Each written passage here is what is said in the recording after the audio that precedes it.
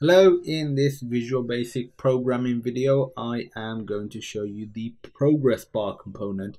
If you can guess what this does, it's a bar that can, provide some progress, on a particular task.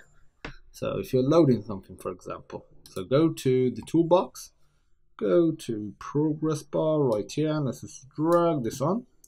So there we go, there's our progress bar. Let's just run it and see what actually happens. So it's just empty because there's no actual progress set in there. Let's make it a little bigger. If we go to properties, and we can set the value. So if we set the value to 50, click enter. As you can see, it is at 50, or halfway I should say. And that's pretty darn cool.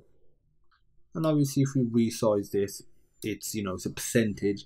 So the actual progressive side of it will go up as well. So you can change the steps as well, what it will step in. So you can do minimum maximum value, and then the rest of the properties are pretty basic stuff.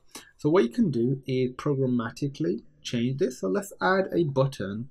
So add a button. And when we click the button, so there, and we are going to do progress bar 1 dot, we are going to change the, what was that property called again? I forgot. So let's just go back to properties. It's called value. Pretty simple. Dot value. We are going to change that. We're going to make it equal to itself. So we're going to do progress bar 1.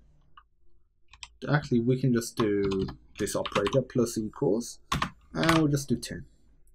And I'll actually set this to 0 by default. So if I run it, so when I click it, as you can see, it adds 10. So that is really cool. And all the other properties can be changed programmatically as well. All pretty simple properties. It's the same sort of principle. If you have any questions, feel free to reach out. And as an extra task, what I want you to do is add an extra button, which when clicked, it takes away from the progress bar. And at the moment, I've done it in steps of 10. What I want you to do is have, let's say, 2 buttons, or 4 in total. 2 just handle making it go up and down. Then the other 2 basically just handle changing the step. And as a, even an extra task, have a label that displays the step amount so you can see what the plus and minus buttons will do.